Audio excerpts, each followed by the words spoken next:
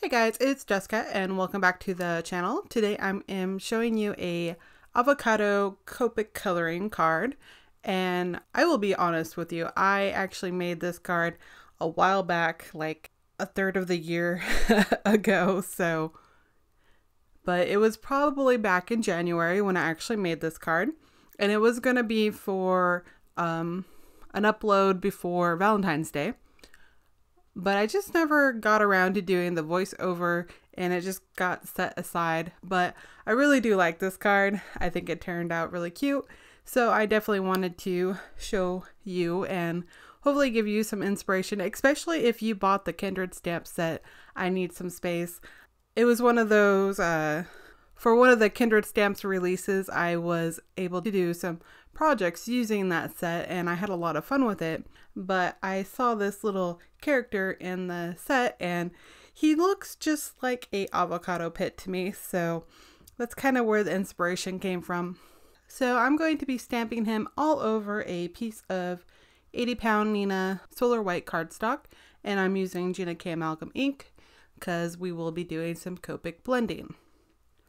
And that's kind of my go-to ink. I do like the MFT Extreme Black and also the Simon Says Stamp Intense Black. They're kind of all the same type of ink. So I'm going to scatter him around the page. I have one that is kind of centered. That'll be where you'll see the whole image of an avocado half, and then the other ones will have portions kind of cut off by the size of the paper. Hopefully that makes sense. I'm going to start sketching the avocado image out. I'm just going to use a light warm gray color for this. I do have the colors that I used for this entire piece listed below if you're interested. Kind of have a weird variety of markers in my collection, and so far I haven't expanded that. So if you have a favorite green combination for Copic colors, leave that for me in the comments down below. So I started off with some light E colors. So the brown is basically going to be a W9 outline with a E59, E35, E31. And then for this avocado in particular, just special for this one, I did use a E74 and an E81 for the brown outer ring, but I didn't actually use that on any of the other ones because in the end it wasn't really necessary. There were two colors that kind of got lost in it, so there were just extra steps. So you will see me use those on this one, but I did not use them on any of the other ones, and I basically got the same result. For the greens, I'm going to go with a combination of G99 for the darkest, blend into YG67, G17, G14, YG03, and YG01.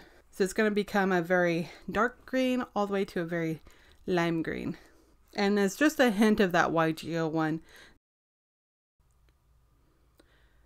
So now I'm going to take the W9 marker and I'm going to make it the very outer edge of a avocado. So, you know, the avocado is kind of bumpy texture and it'll have little increases and decreases in the outer ring because of that bumpy texture. So it's not a perfect avocado shape. It's got a little bit of texture here and there. And then for the little guy in the middle, the little pit, he's going to be colored in a dark brown colors, which are basically the same colors as I used for the outer ring, but I included the E81 in this one. So once I was happy with that blending, I'm going to go ahead and kind of sketch out the avocado shape for the rest of these little avocados that I'm coloring. So since they're all kind of turned every which way, I wanted to make sure that the top of that guy was actually pointed towards the top of the avocado. So the rounder base is at the bottom towards his feet. So once I had all of those colored and blended, I go in and add a shadow. I'm using some warm grays for this. My darkest one will be a W3, W1, and then a W0. And I also use the colorless blender a lot for this to get a really nice fade out of the lightest W0 color. I just wanted a slight shadow, like they were just sitting on top of a countertop or something, Gives it a little bit of dimension, but nothing too fancy, and it's really easy to do.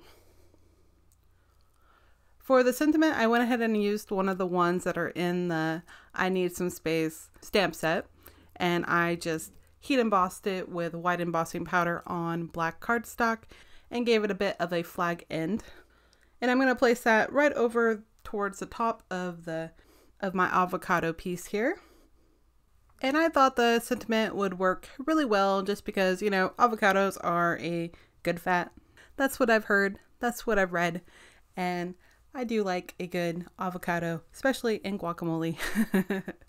But I thought it would be really funny to have these little avocados and have a sentiment that says, I'm infatuated with you. Because it's like in a good way. I'm in a good way infatuated with you. Just like avocados are a good fat. And sometimes I am ridiculous. So we'll just move on from that statement.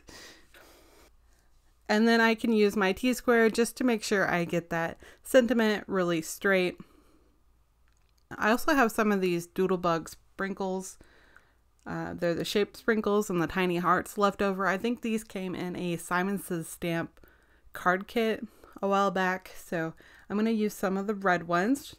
Like I said, this was for Valentine's Day card, but it really could be used for any kind of situation. But this card could really be used for anything. I think the sentiment is pretty universal, and this could be used for any one of your friends or crafty friends or family members. And that's it for me. I hope you enjoyed this. Go ahead and subscribe if you haven't already. Give this video a thumbs up if you enjoyed it. I appreciate you, and I will see you in the next one. Meh, meh.